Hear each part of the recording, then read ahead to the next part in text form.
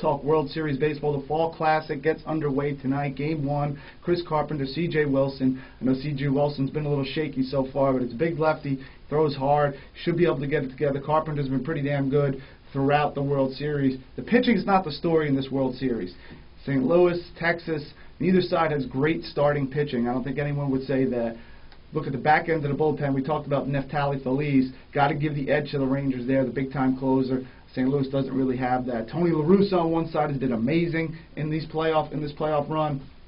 But I think when you talk about this series and you talk about each team, you got to look at the lineup of the Texas Rangers. Nelson Cruz batting 7th in this lineup. This guy has been completely locked in, hitting home runs at a record pace, 6 home runs, 13 RBIs in the playoffs. Josh Hamilton, Michael Young, Mike Napoli, Ian Kinsler. You go up and down, Adrian Beltre, you go up and down this lineup. There are no weaknesses in this lineup. So I like the Texas Rangers to win this. I think the team that scores the most runs obviously is always going to win, but the team with the better offense in this series, of course, is the Texas Rangers. I like the bats. I don't think either team is going to be outstanding in the pitching category. Like the bats on Texas, Neftali Feliz on Texas. I think that locks it up for him. Ron Washington, the Texas Rangers winning 6. Those are your World Series champions. Starts tonight. We'll talk about this more throughout the Fall Classic. And remember, the blog today is sponsored by 3and2sports.com.